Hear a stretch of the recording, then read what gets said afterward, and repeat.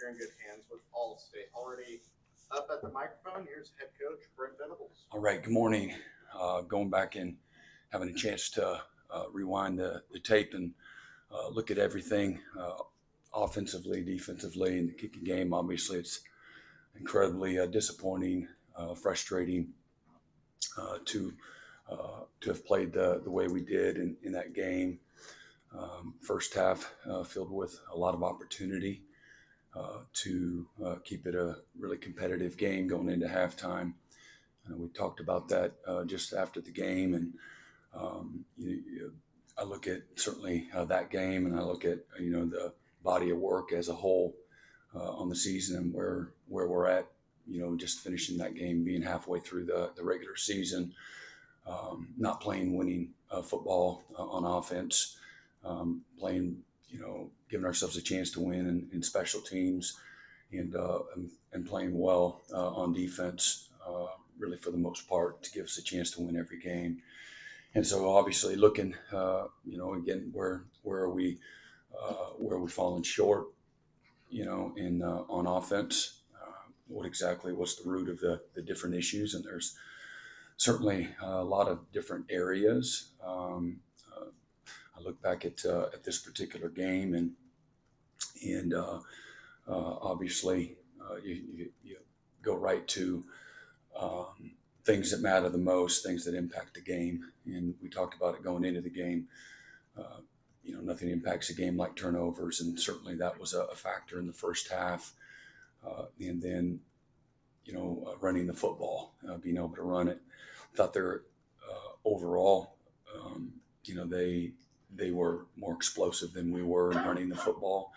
But when you look at all the efficiency pieces of it, when we ran the football, we were actually a very efficient football team, and but we weren't explosive, and that's a big difference. And I thought the explosive plays, the turnover, were really a difference in the game, and our inability to create them on offense and sustain drives, and their ability to create the explosive plays. They had a long drive to score first, I think maybe a 12-play drive, and then a 4-play drive created by explosives, and then a 1-play drive for a touchdown to make it 21-3. So again, looking back at, there's always good and bad in all of it. You got to find things that you can promote, whether that's effort or execution or physicality or creating plays on either side of the ball, doing the things that are necessary in order to win. And certainly, there's plenty of mistakes. And when you fail, that's the best opportunity to teach and you learn. And this was, a lot to learn from, to say the least. And but I think 8 of our 13 drives on offense, we did create some momentum early in the drives, and just not enough. And so you go back and you look at what was. I think right now, for several guys on offense, things are happening really fast. And again, our 2 losses, we lost to the number 1 team in the country and maybe number 6 team in the country. So everything's going to happen even faster for them as new players.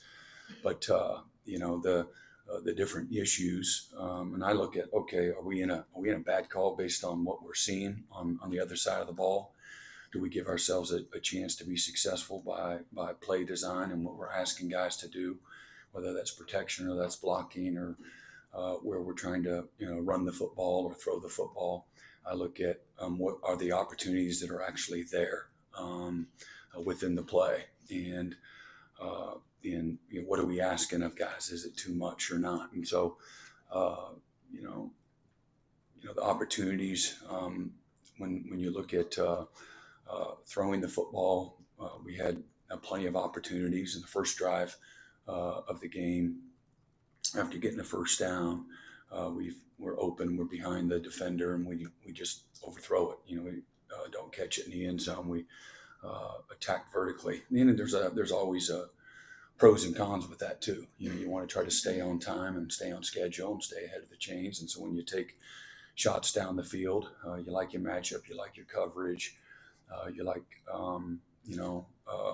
where you're at on the field, and but you got to live and die with that too.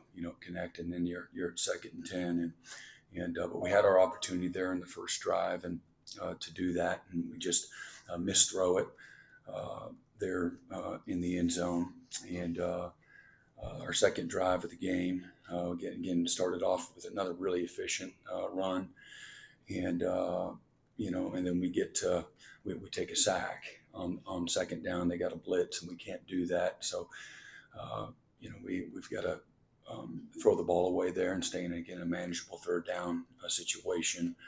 And then our third drive, we get things going there, and we get 3 first downs, and but we miss some opportunities within the drive. There's plenty of opportunities, but we got a slant route open on 3rd and 6. We got to hit him, and again, well-designed play, and it's going to be tight coverage, and but we got to make those plays, and we had to settle for a field goal. And I could go down every drive the same way, and there's times when they make a good play on defense. They're in a good structure. There's times our pass pro isn't what it needs to be, and we give up some leakage, or we have some issues with route detail way too often. And the quarterback early in some of these drives, he's counting on the receiver to break back at 10 to 12 yards, and we're at 16. That's an issue. You're squeezing the ball, you're not in a rhythm, and you got missed throws and things of that nature. So that also is an issue, or again some of the footwork on some of the runs, or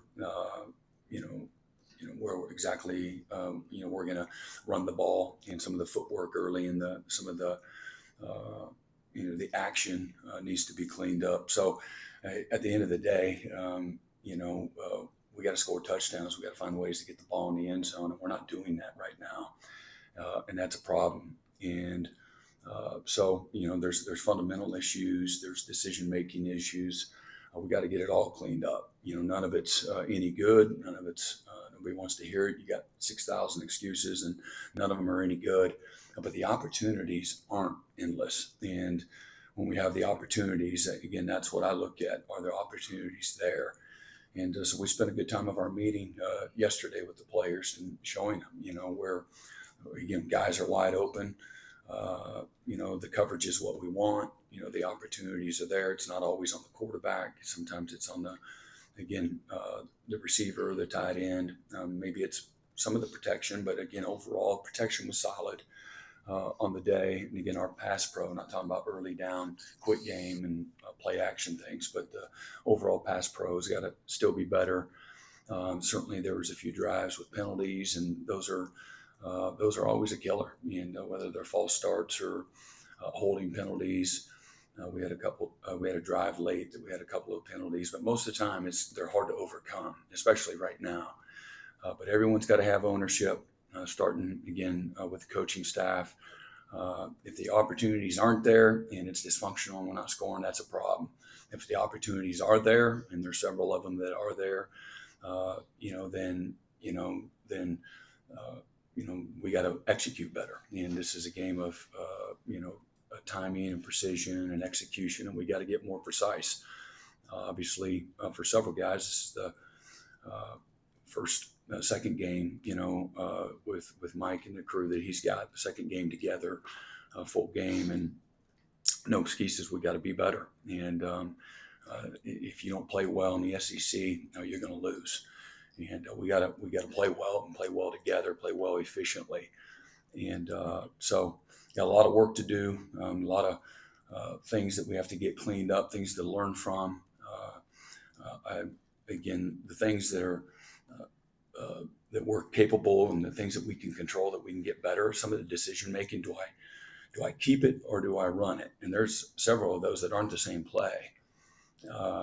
Several times we didn't make the right decision, and so we've got to keep it simple that way. And it was, and we got to make it simple. Don't overcomplicate it and get out of our own way. And when we do, we'll be successful. So with that, I'll open it up. Eric Bailey.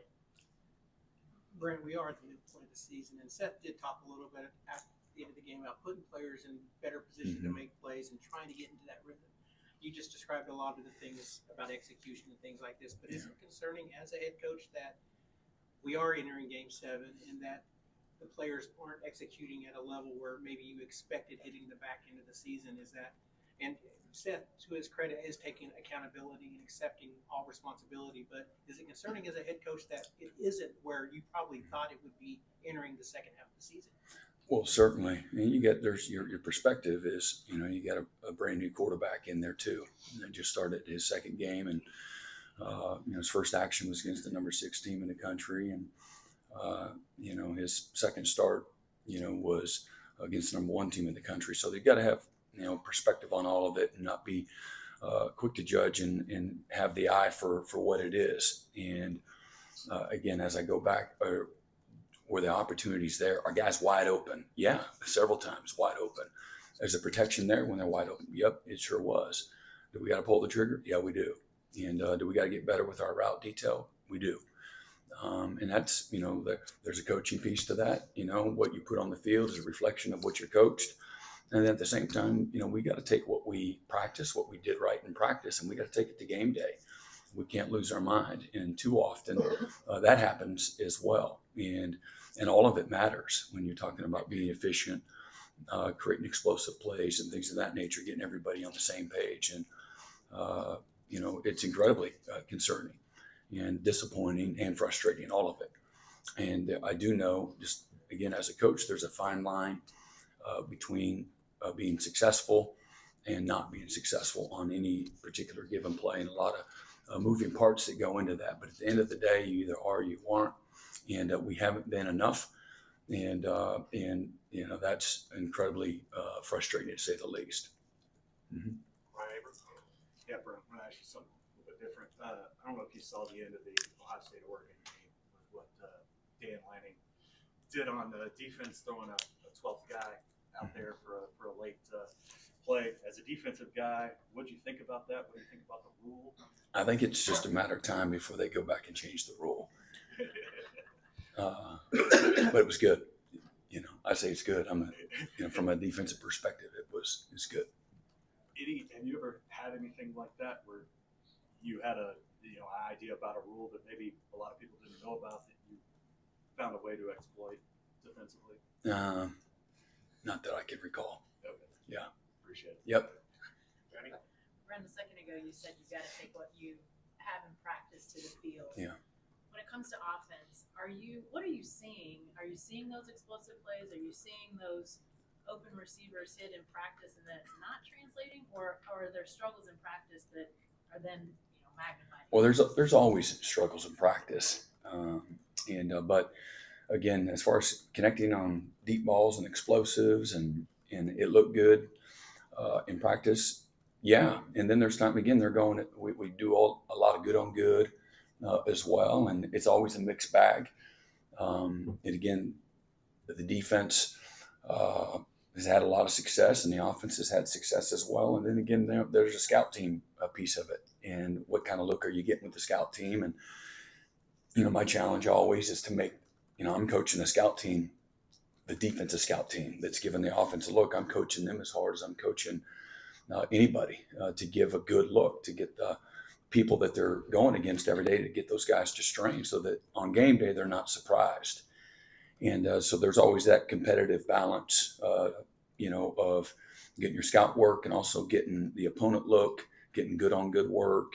And we've eliminated a period of scout work and have kept it good on good. Added a good on good period several weeks ago just to continue to strain and try to get guys better, faster.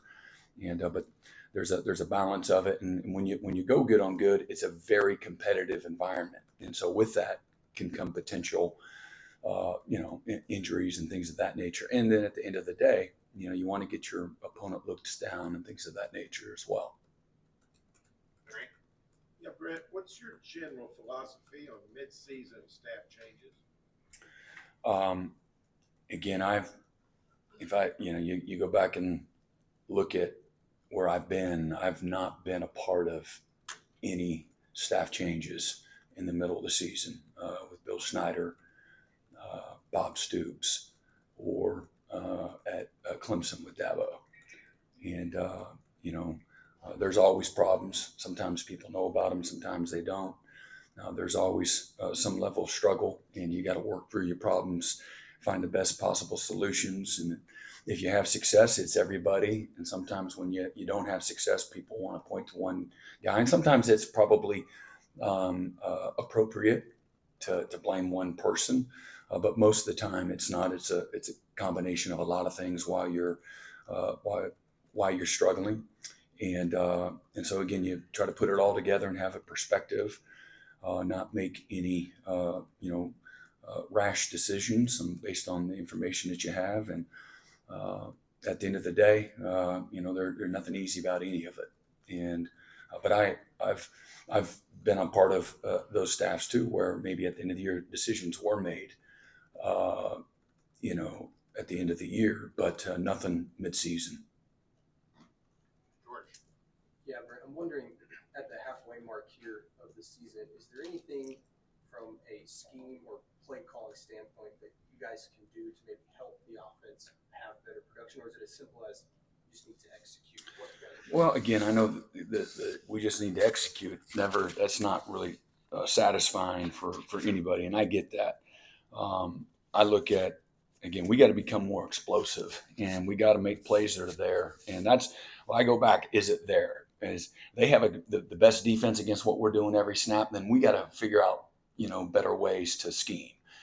If we're in good calls against what the defense is presenting, and there are issues with, again, details of what we're doing based on what I know we're coaching them to do, again, where there's got to be some player accountability as well. So I asked the players yesterday, we're going through plays, and I'm like, so did the coach tell you to do this way or not?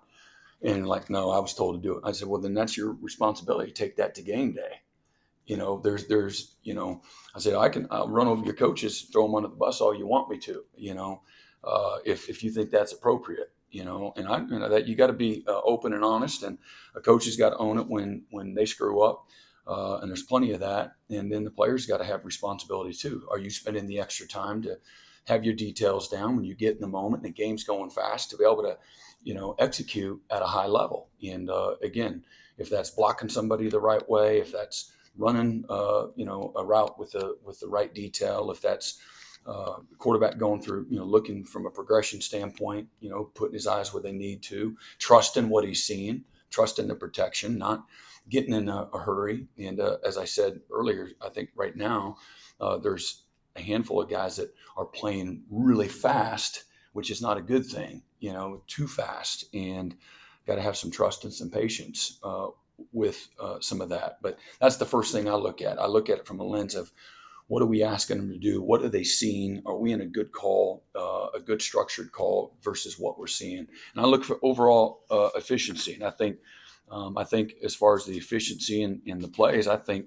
you look at the analytics, or I think they had successful plays overall in the game. Again, Texas had 24 successful efficiency plays.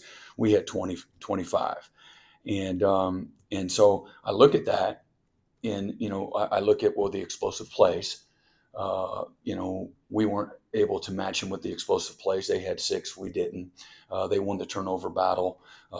They won the rushing total, and part of that was in some of the explosive runs. And then the field position in the second half was crap. So we couldn't flip it. And then on third and long and extra long, they were able to convert a few, and we weren't. Our third and medium was not good. Theirs was better than ours, and that's the game.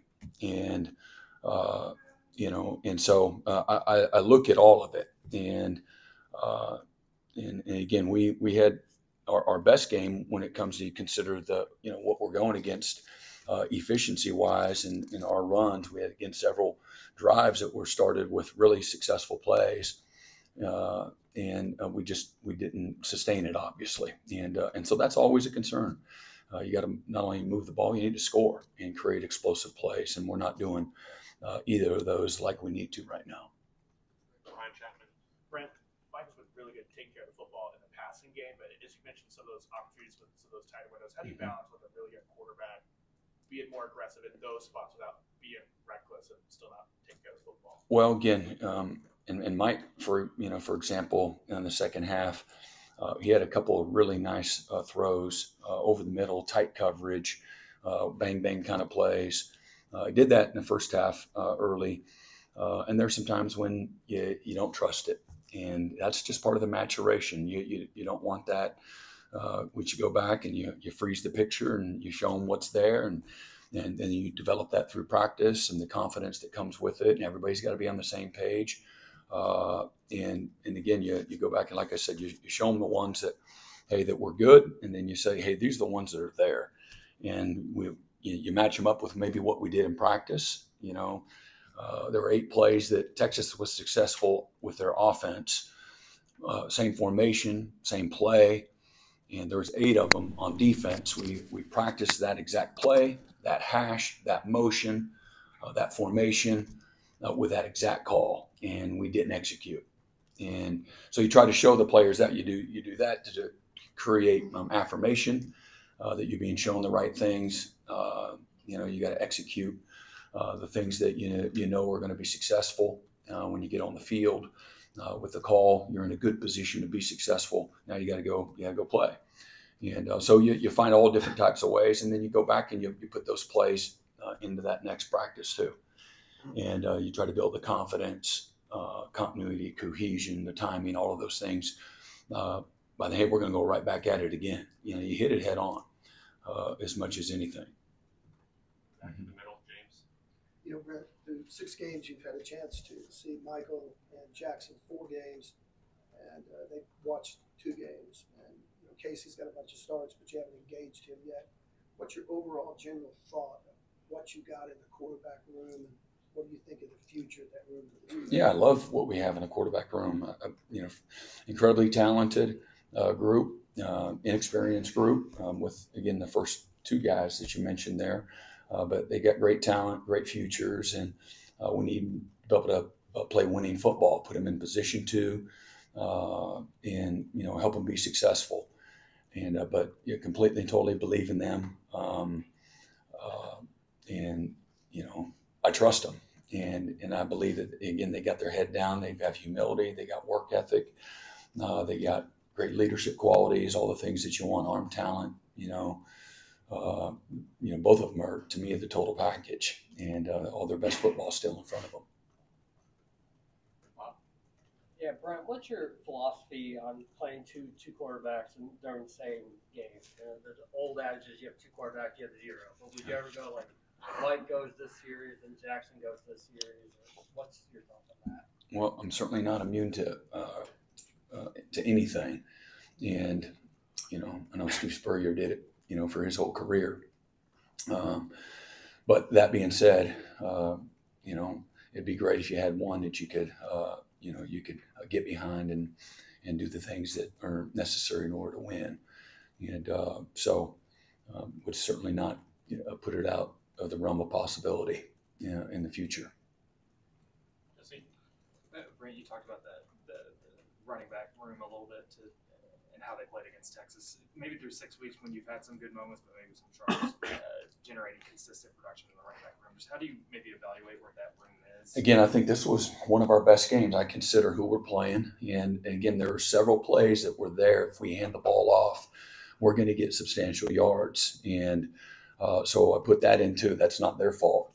That's we got to make better decisions. And they're easy decisions. They're not complicated.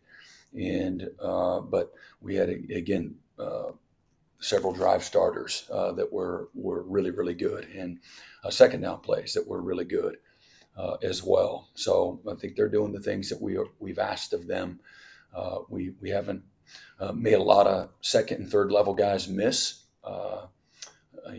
Taylor Tatum had a nice run. He had poor footwork on the run and poor angle where he initially started run the football, and then we fumbled the ball after a 10, 12 yard gain there.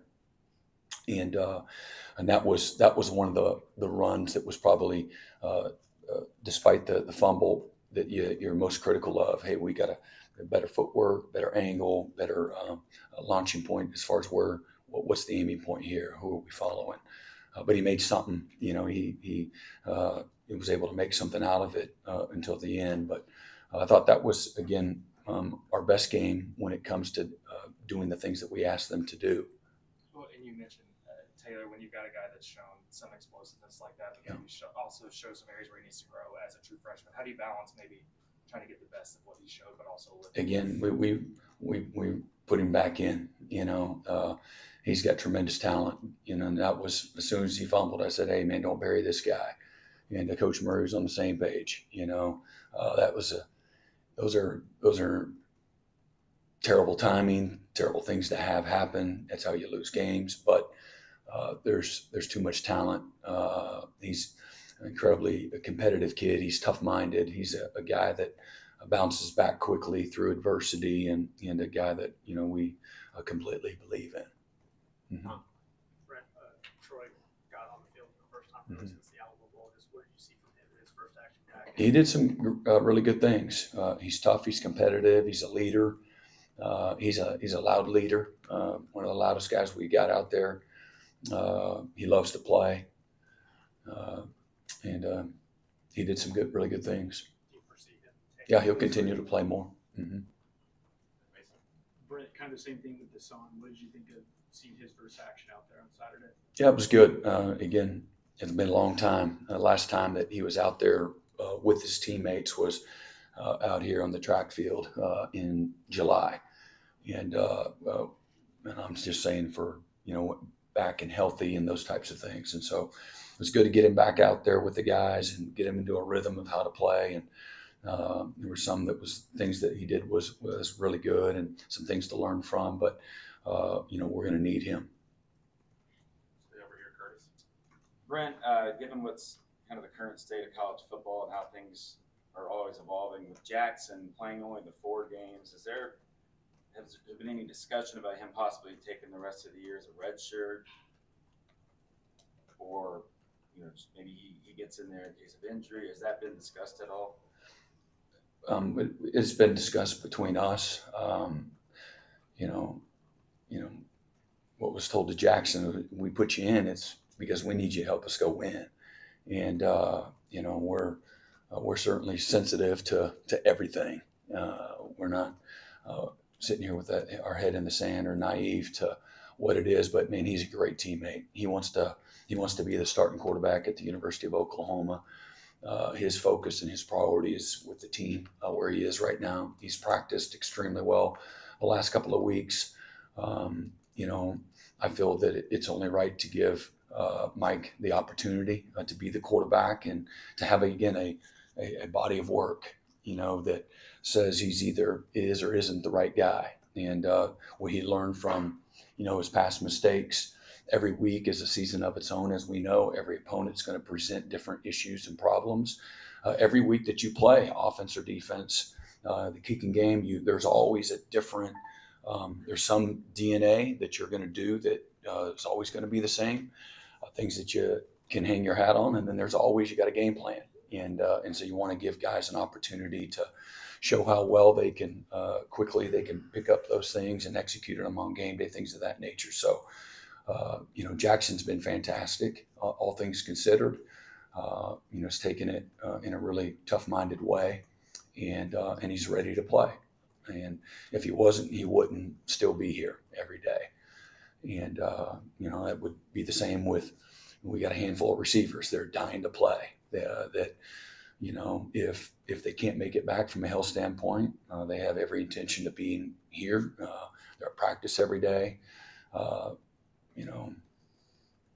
Deion's hoping to play this week. He wants to defy all odds and be ready to play this week. And he got up to 80% of his max volume yesterday. And these guys are working relentlessly to put themselves in position to help us this year. But Jackson, like I said, he's had a very mature mindset with everything. John, over to your question. Yeah, I did. Thank you. Brent, take you back a little bit, something a little bit different. 2005 season, 2009 season, not ideal here for you guys, obviously not the standard. But I happened to be on the field for both of those bowl games at the end of the season. Yeah. And that was as happy as I can ever remember seeing you after a game. All right, so you guys made a play to win the game at both those games, and you were jumping around and you were having a good time. Is there any lessons to be drawn from those games for you to impart to this team this year, in that there's a ton of joy, there's coming together as a team, there's all kinds of stuff going on that you can do to have rewards for this season? Yeah, absolutely.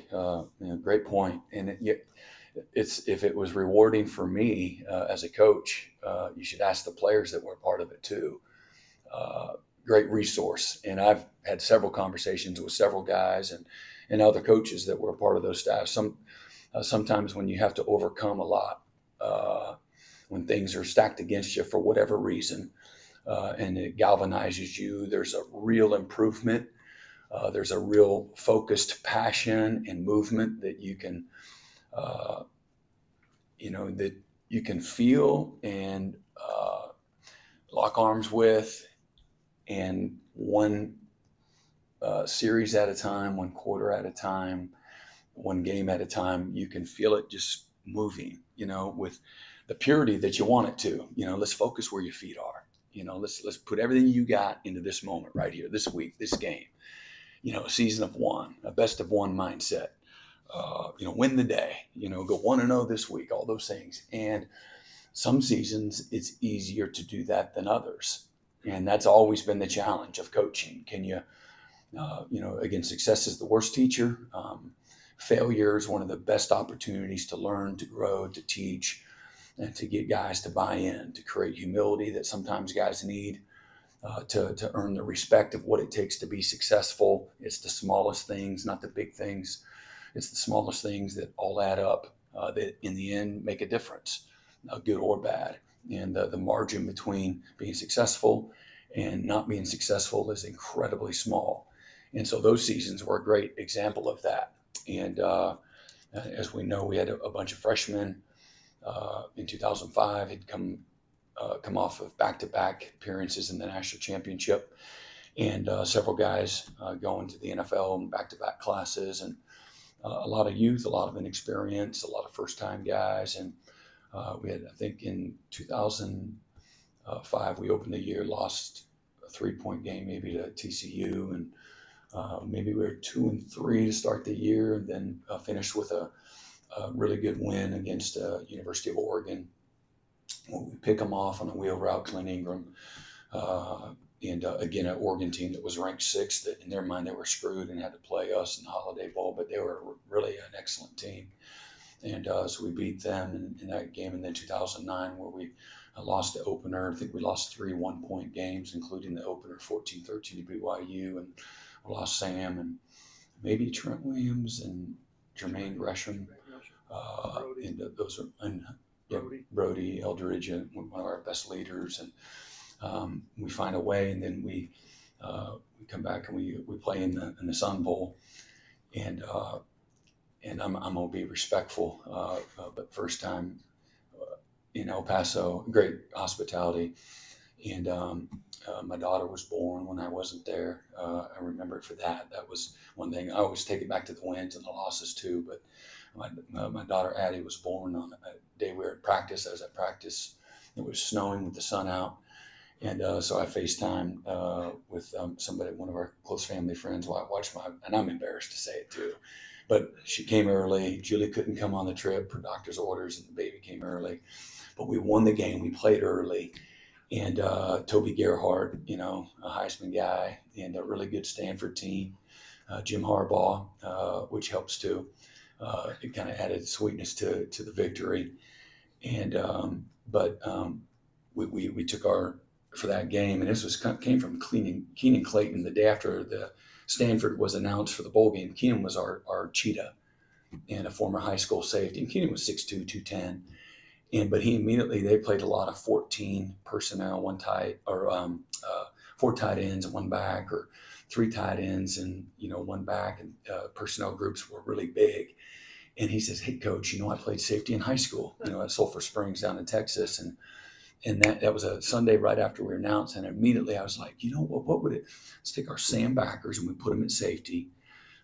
Let's take our defensive ends and put them at Sam backers. Let's take our defensive tackles and play them at defensive end. And so we constructed that. We played Gerald McCoy at 5 technique. We played our defensive ends like Jeremy Beal. We played him at Sam linebacker.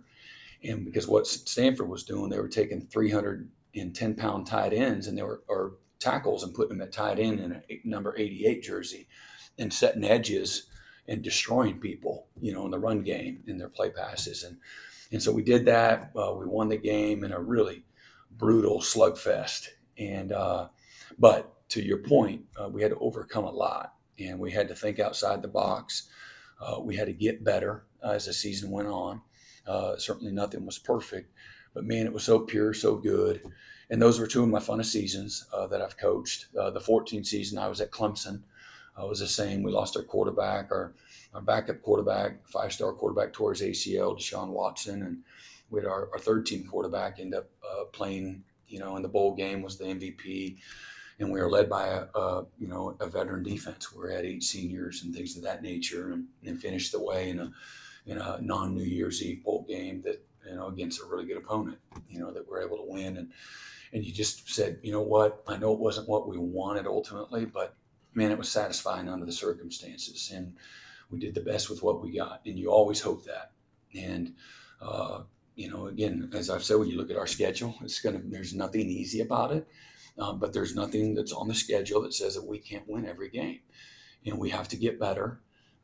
We need to, play to our potential, particularly in the areas where it's most important. And like the defense the other day, we played really well. But we needed to play a little better in the right spots. We need to tackle a little better. They made some plays. They made an explosive play, a 30-yard play right on the sideline. He tippy-toes. They review it. They gave it to him. That's the game. They fumble in the end zone. If we play a little bit harder all the way through the end, we recover that. That could have changed the whole game. And that was my point bringing it up last night. Where can we be better? And that's what our responsibility is as coaches, to find the places that we can be better, put it in front of the guys, appeal to their voice of reason, get them to buy in and go right back to work. And to keep the hunger, the humility, the respect for what it takes, all of us, taking responsibility and go get better. And that's the only way you're going to get better. You're not going to accidentally get better. You're not going to get better by getting rid of everybody that makes mistakes or that aren't playing to their potential or coaching to their potential. You get better by owning it and putting each other in position to be successful, and then go and execute and doing the best with what we got. And to me, that's what true courage is despite whatever the result is, you go right back at it. You put everything you got into this moment, into this week. How do you come back after a disappointing loss and all that? To me, it takes real courage. It takes real strong men, and it's it got to start with me, and to put everything you got and go right back at it. Don't ignore it and just say, all right, let's just flush it. I don't think that's appropriate. Has there ever been a moment where you've had a disgusting moment? Hey, let's flush this and move on. Yeah, not this year. And too much to learn from too many guys that haven't been there, done that, and that this is a great opportunity to teach and grow, and that's a vision that you have. And let's see where we're at the end of the year, and you hope to be able to do exactly what you're talking about. Thank you. Two more quick ones: Colton Selling and then James Jackson.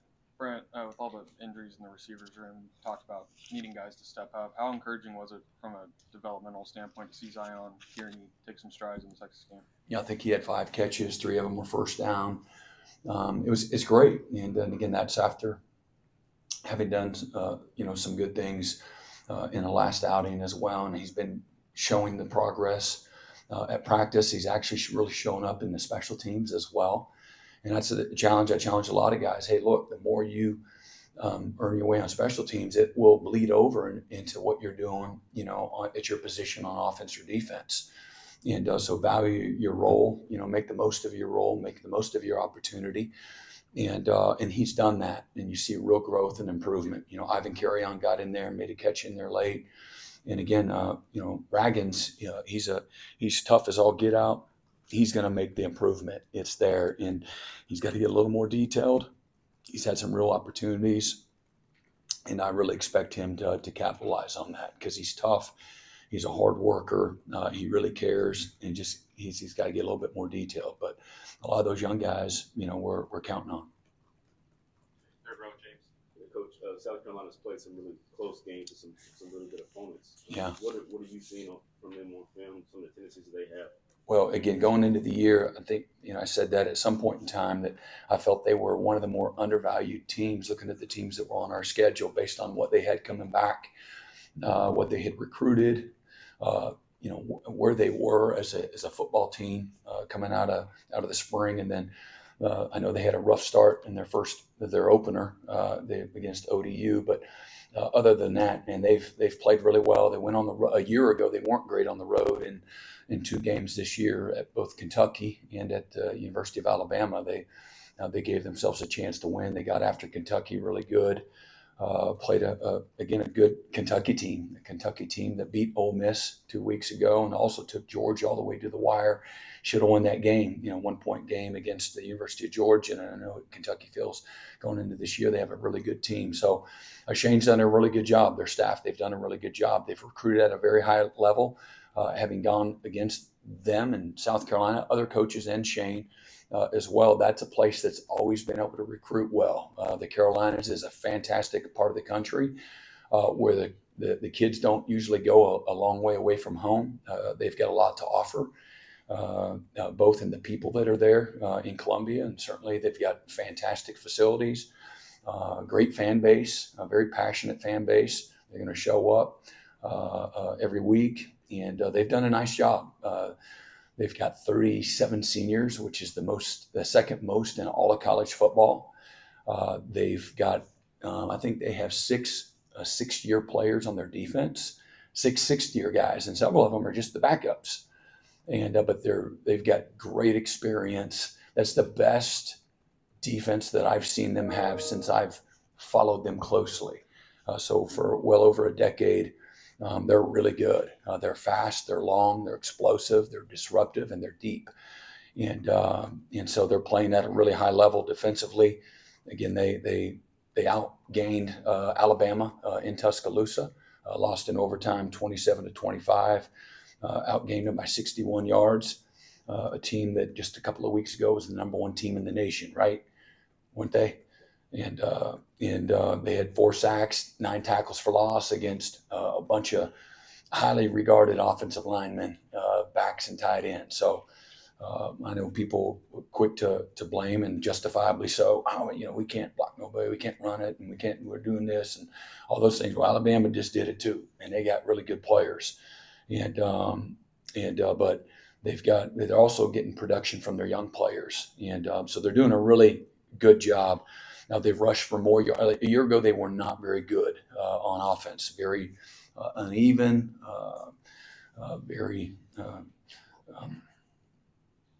They weren't cohesive at all a year ago, and they've improved as the year has gone on. That's what I've watched, and I always take an opportunity to watch the people, that we're going to play at different times. Just take a quick sneak peek.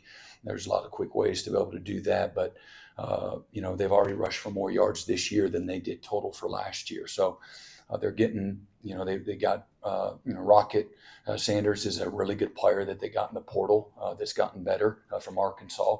That's gotten better as the season's gone on. They've got good depth there at running back, and then the quarterback, he can take it to the house at any point in time. He's a legit 4'4" guy. He's 6'3". He's 230 pounds.